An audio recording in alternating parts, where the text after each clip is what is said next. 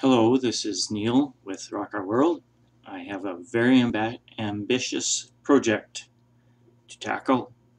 I had a friend come to me a couple days ago and asked me for some information on the appointed times of the Lord, particularly the 7 yearly festivals, but I always want to make it clear that the Lord gave us 9 appointed times to keep. And so what I'm going to do is try and put all of this into one episode. So that's what's ambitious about it. It took me now 11 years to learn these things, and I'm not saying I know everything, but the picture becomes clearer and clearer, and thus I should be able to explain it more quickly. And what I'll do in my commentary, I'll go and point out the very best episodes that I've put together over the years to explain these things more fully, but I want to, for the first time, put the whole thing into one episode. So I'm going to be rushing here, get it all done. This whole project started with a challenge. For some years, I had been asking the Lord about the New Moon Festival, because in studying Scripture, I could see that the New Moon Festival was something that was important, and God has asked us to keep it.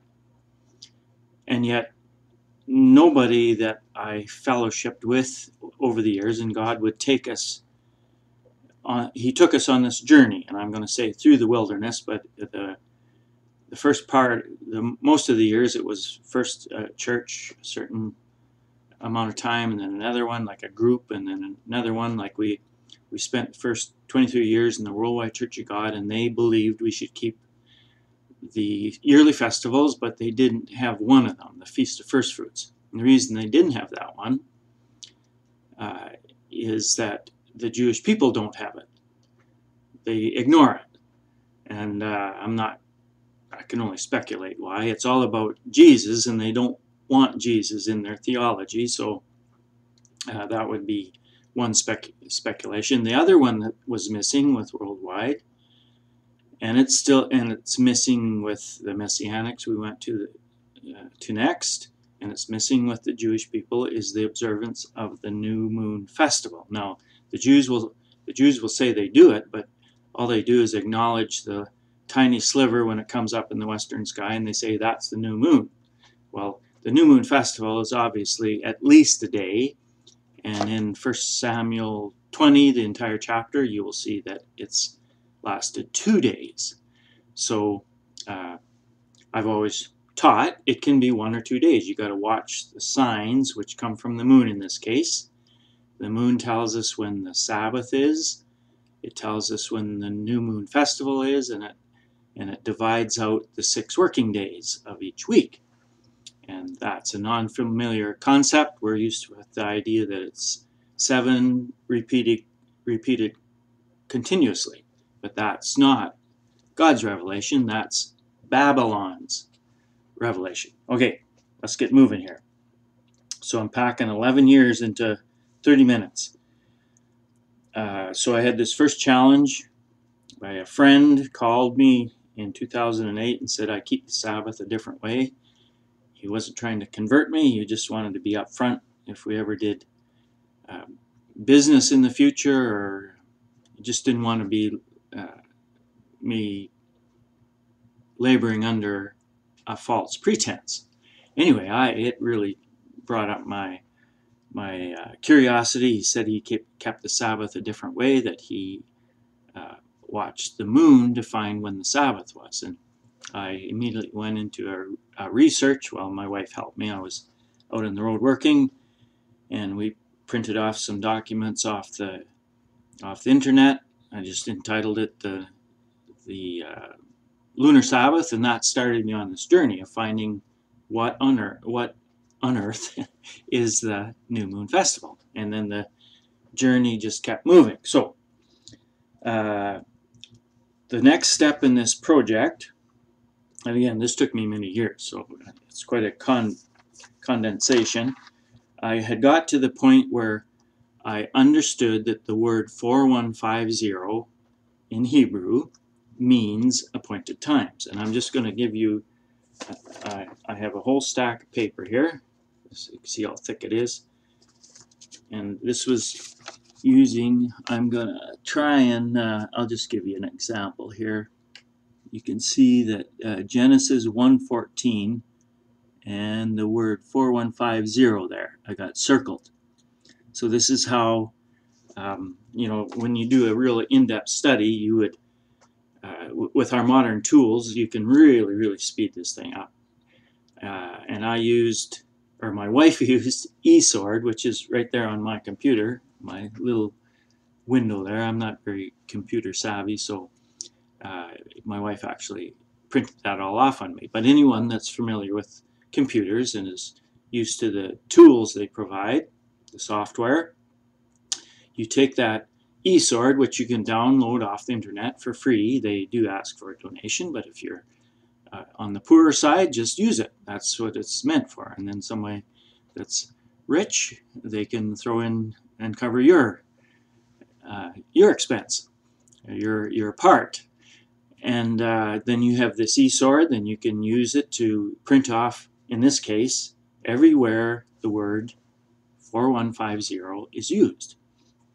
And what the next step is, you need a good translation. And the translation that was on eSword was not a good one. I mean, they all have some value, but this is the very best one, in my opinion, to date. It was this JPS version was done in the year 2000, and they used all the best Hebrew experts at that point, which wasn't so long ago. I wish they would do another one in 2019, but it's a very effective tool. They wrote it in quite understandable English, and this is what the first use of the word 4150 says.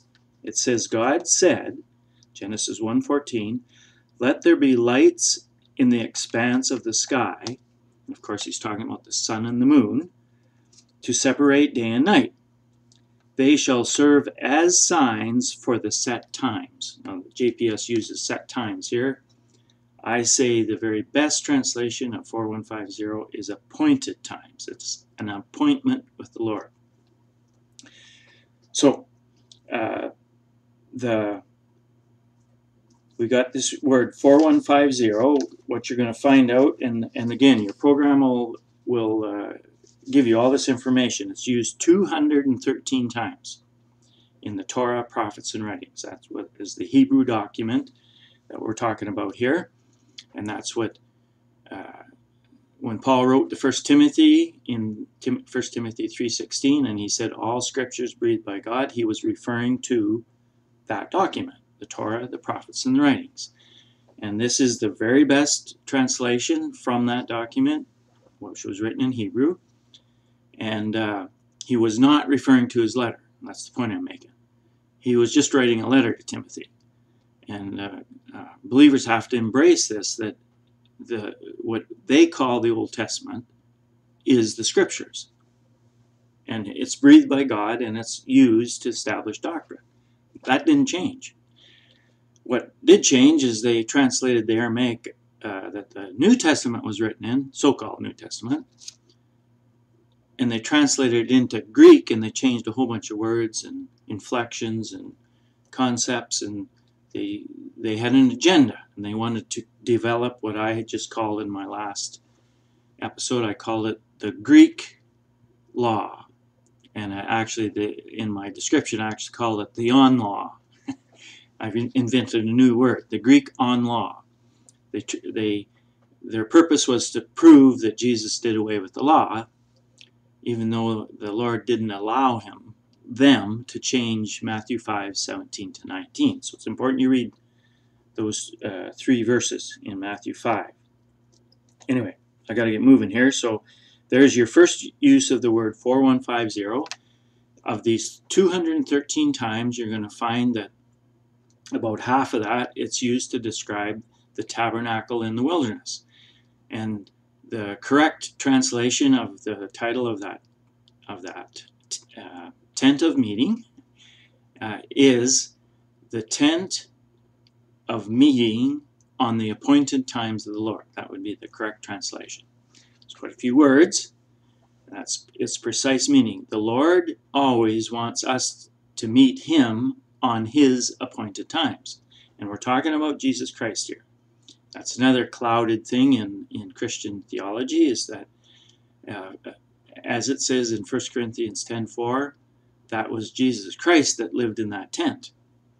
That was his home while they went through the wilderness. And Jesus Christ never changes. Yesterday, today, and forever. God never changes. It's another concept that Christians overlook in peddling their theology that they learned at the Bible schools that was passed along for 1700 years from Constantine, who was a pagan sun worshiper.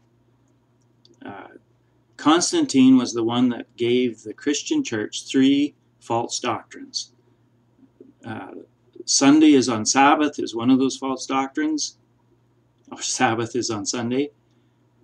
The festival of Easter, which is a pagan name of a demon, and then the celebration of Christmas. Those 3 doctrines are a strong mixture of paganism with the worship of God, and God says he hates that. Don't do that. Anyway, I'm not getting very far, so I gotta put her in the next gear here. So that's the first use of the word 4150. The way to find out what a word means is to look at all its uses in Scripture. So it's going to be quite an extensive study you go through. And once you establish it means appointed time, there you have its first use. That the sun and the moon give us signs for the appointed times. All previous translations will leave it a little hazy using that particular verse. But this JPS is quite clear that the sun and moon give signs for the appointed times. And then you go to the Book of Enoch, chapter 72 to 80, and Enoch gives a full description of all the signs that the sun give and all the signs that the moon give. And he makes it clear that the sun establishes the months of the year, not the moons like the Jewish people do. The Jewish calendar is man-made. And as I said, they observe only 7 of the appointed times. They say the Sabbath is Saturday, which is an error. And just like Christians say the Sabbath is Sunday, that's an error. The Sabbath is when God says the Sabbath is. It's an appointed time, and he wants to meet you on his appointed times. And there's nothing wrong with meeting the Lord on other days too. It's just that he wants you to meet him on his appointed times. You can meet him every day of the week, and then you got it all covered. Okay, the moon establishes, when you put all the pieces together, the moon tells us, it gives us signs when the Sabbath day is, when the new moon festival is, and when the 6 working days are. Whereas the sun gives us signs to tell us when the months are, so then we can establish when to keep the yearly festivals.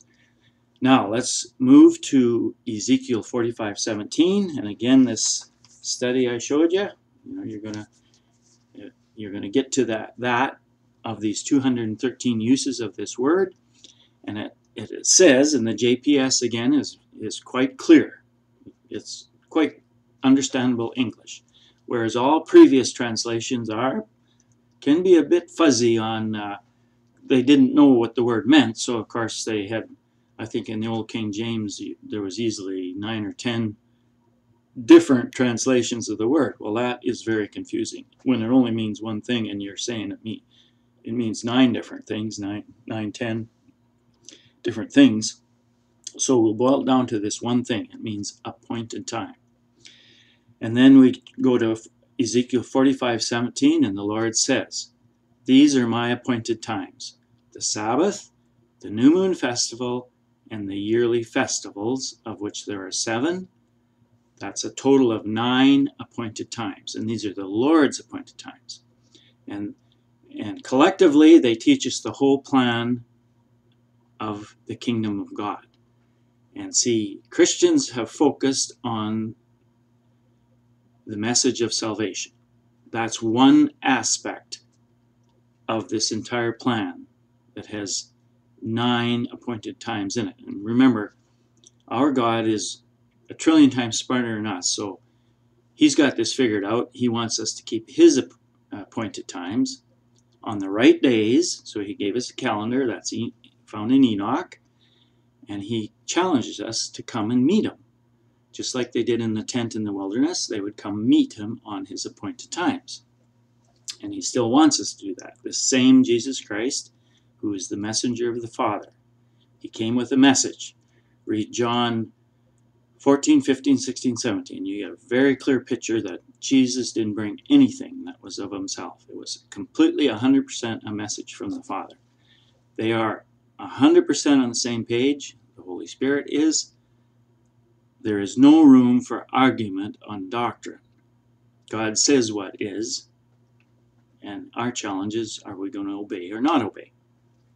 Okay, so now we know from Ezekiel 45:17 that we have 9 appointed times. The yearly ones are listed as the Passover, which is the revelation of the salvation of Jesus Christ and his shed blood. And then we move immediately into the days of unleavened bread, which follows immediately the Passover.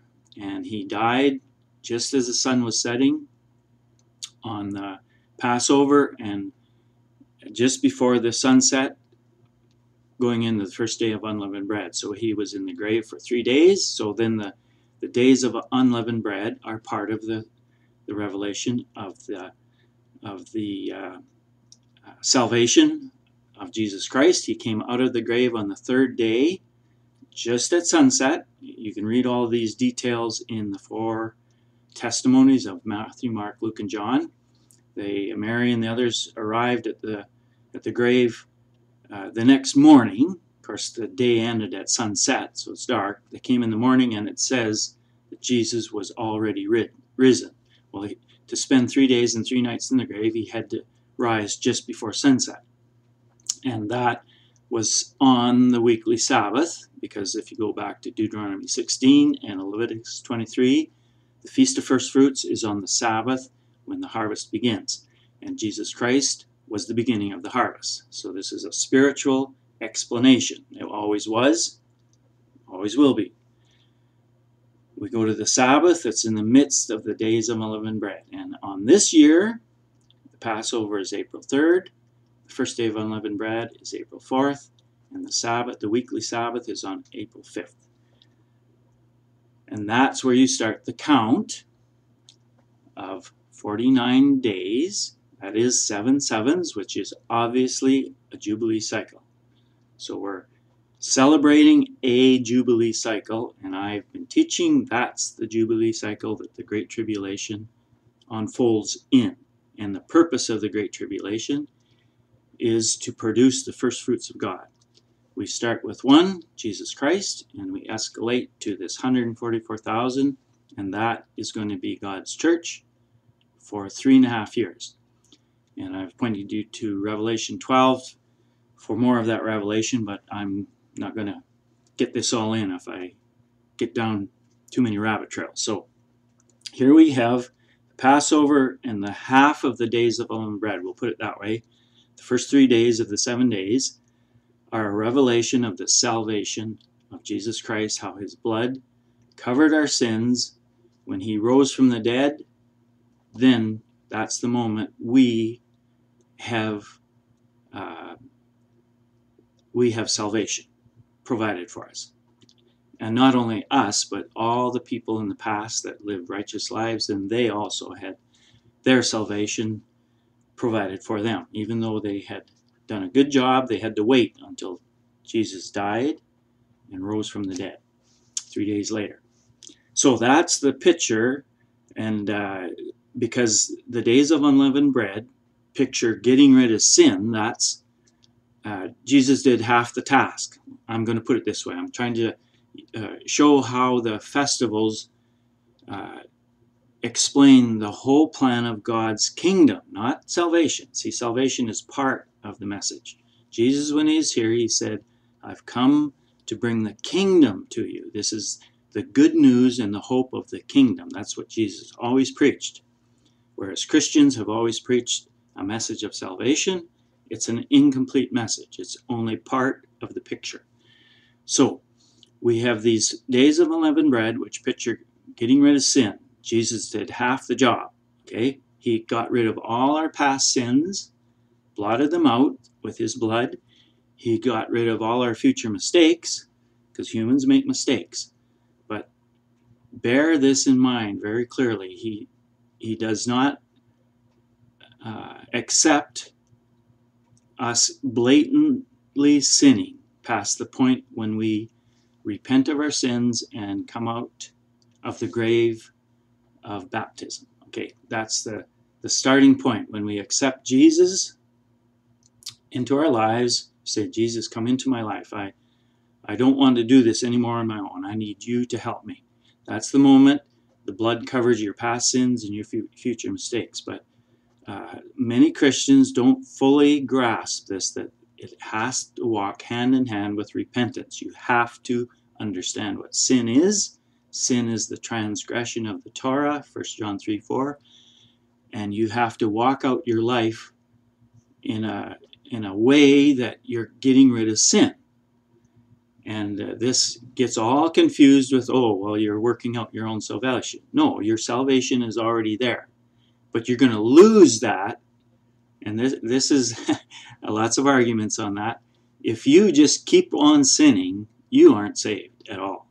But if you start down that road and then you quit, you're in grave danger, because your name can be taken out of the book of life. And that's what this is all about. Your journey is to keep working on sin. It's not to quit anytime. And no, you're not earning your salvation by working on sin.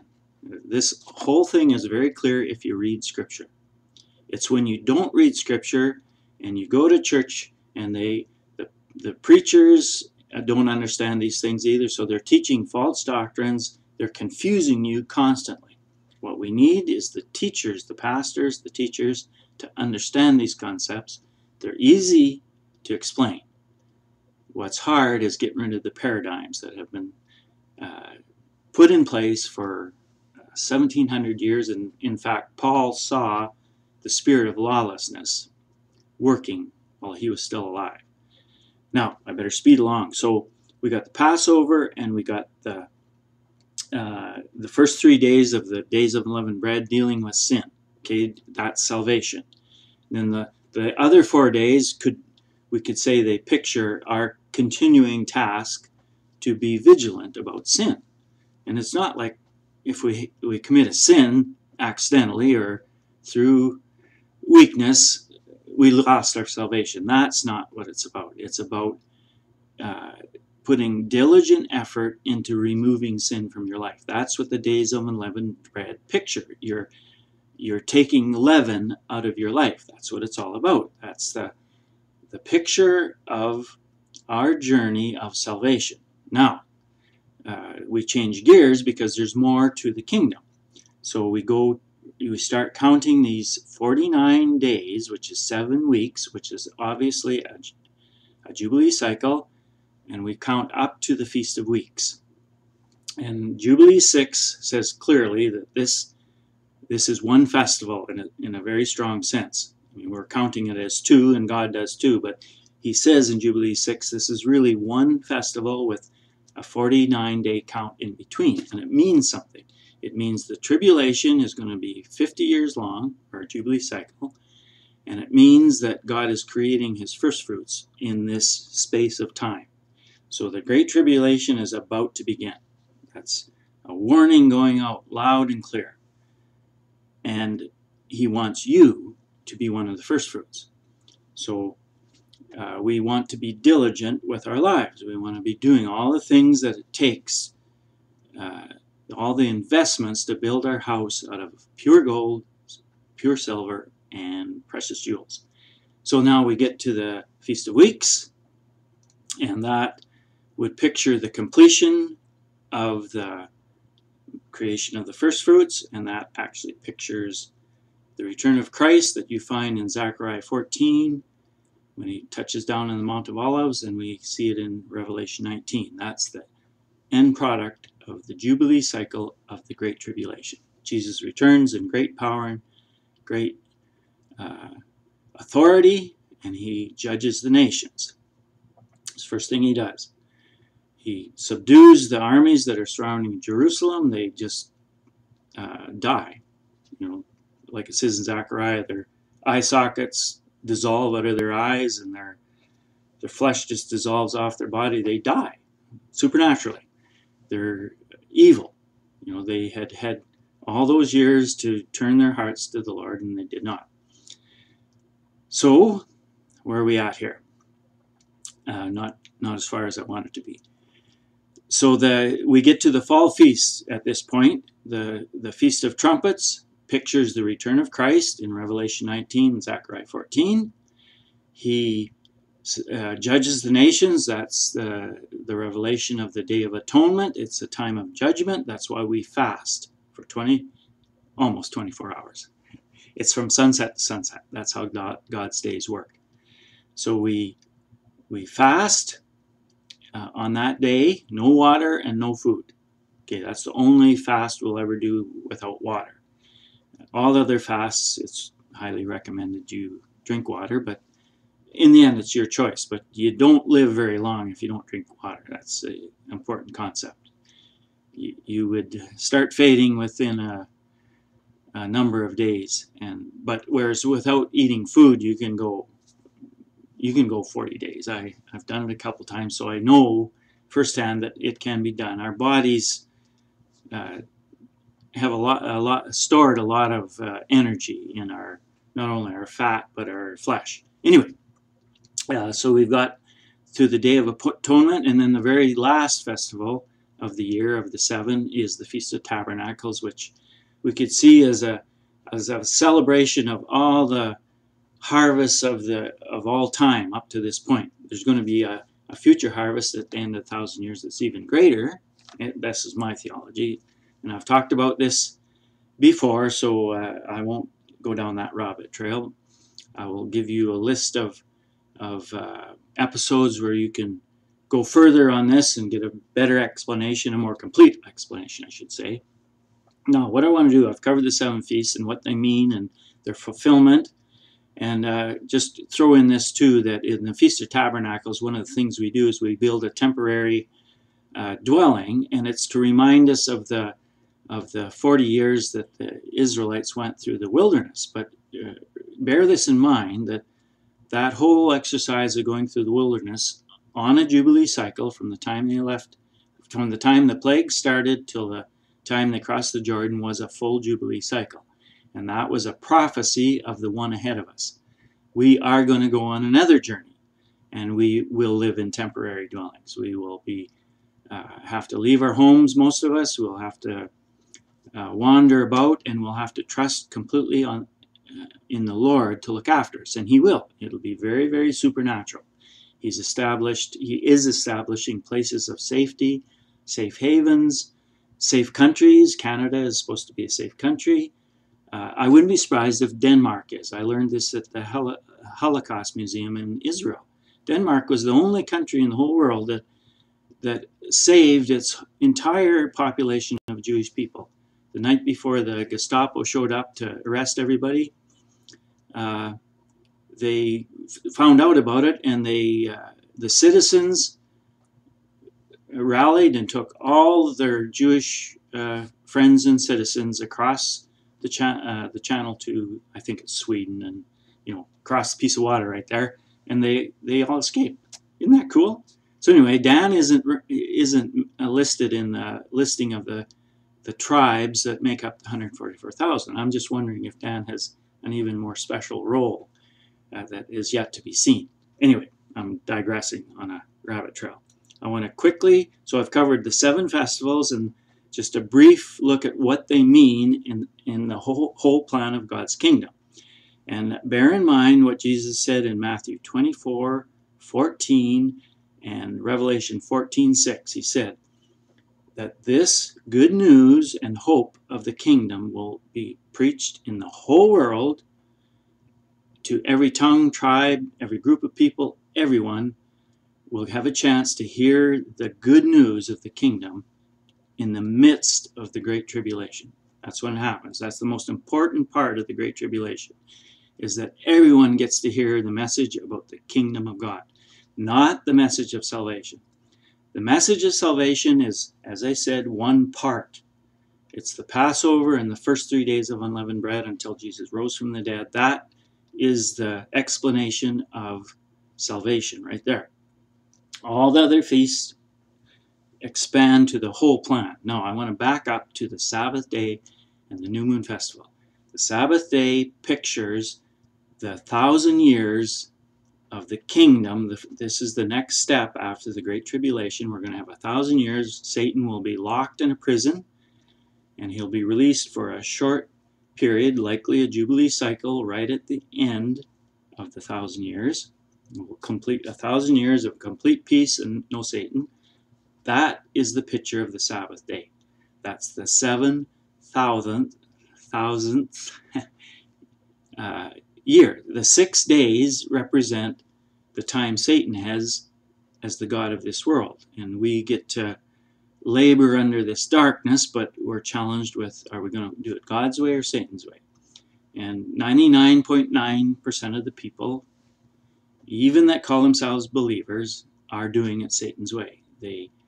They say they believe in God, they go to church, they listen to what's taught, but they do not read these books. And I know I'm overstating this, but just reading the scriptures the pastor gives to you is not reading the scriptures. You have to start in Genesis, read all the way to Revelation. You have to do it enough times, it's downloaded into your spirit. I exaggerate a little bit in my last episode there. I don't want people to feel bad. There's some real quick minds, and God's going to speed everything up. We're going to learn very quickly. So if you only have time to read it a couple times, do it. But get it into your spirit so the Holy Spirit can explain it to you. And there's people like myself and many others that understand, at least to some degree, that can explain these things. So back to our revelation of the Sabbath day is all about this 1,000 years at the end of Satan's 6 working days. That's when men work, guided by the god of this world, Satan, and it comes to nothing. And then we have the Great Tribulation, a 50-year period sandwiched in between this 6 working days, and then we have the 1,000 years, the rest that remains for the people of God. That's one of the scriptures. And I'll put it in my description. That's the 1,000 years. That's the Sabbath day. Now, the New Moon Festival is the 8th day. That's an idiom. That's why we go through 4 7-day cycles. The moon points these out, and then the moon goes dark for 1 or 2 days after that 28-day, 4 times 7. We have 4 Sabbaths, 4 sets of working days, 6 working days, and then we stop, we have a pause, and we have the 8th day. That's the New Moon Festival. It points towards the new heavens and the new earth. And we celebrate that once every moon cycle. We watch the moon to tell us when the Sabbath is, when the 6 working days are, and when the New Moon Festival is. And once every moon cycle, we celebrate the looking forward to the time when there is no more time. And that's why it's kind of like, you look at it as the 8th day is time outside of time. There is no more time once the new heavens and the new earth come down. And you read about it right at the end of Revelation, and there's a companion scripture in Isaiah. I'll put those in my description too, that talk about the new heavens and the new earth. And that's the time when there will be no more flesh. There will be no more fleshly humans. Everything's finished. And we have the kingdom of God, the city of God, the Zion. That's what Zion is. It's the throne room of God. It's the city of God, and it comes down to earth. And then that is an eternal situation. So that goes on forever and ever and ever. The 8th day is the time when there is no more time. So that's what we celebrate when we keep the New Moon Festival, and that's been reserved right to this end. And that's what God was doing with me when He stirred me to question what is this New Moon Festival, starting in 2008. I started on the study, and he guided me along with it. And then if you go to my testimony of finding the New Moon Festival back in, I think it's 9, 10, 11, somewhere in there, I'll put it in my description. Took a few years to get through all that, and then I went to a feast in Gary, South Dakota, equipped with Ezekiel 45:17 and Genesis 1:14. Those are the two scriptures. When you put the whole picture together, God wants us to keep his 9 appointed times, and they explain the entirety of his plan. And the Christians' focus on the message of salvation is just one part of what God wants us to be teaching. Okay, it's a wrap. Neil with Rock Our World.